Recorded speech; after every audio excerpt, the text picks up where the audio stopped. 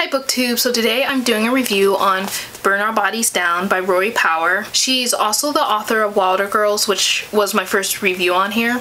And in hindsight, while I really enjoyed Wilder Girls, the ending was a mess. It was rushed and the plot lines were not tied up. It just ended. But Burn Our Bodies Down I enjoyed much better. I received an ARC during Winter Institute, and in terms of the feel of the novel, it reminds me of indie horror. While I did not like the movies Hereditary and Midsummer, it has that feel of like twisted family secrets and an atmospheric where the setting is a character as much as the humans in it.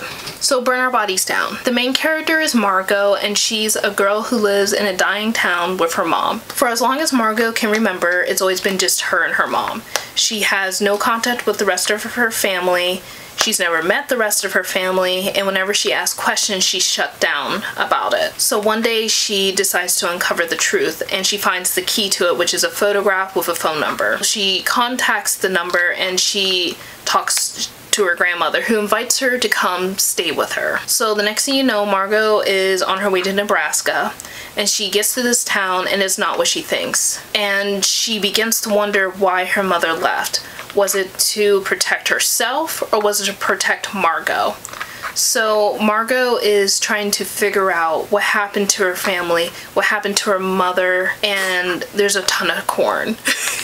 I really enjoyed the voice in this novel, and I really enjoy Rory Power's writing style in general. And this novel actually ends. It has a satisfying ending to it, and I feel like it ties up all the different plot lines.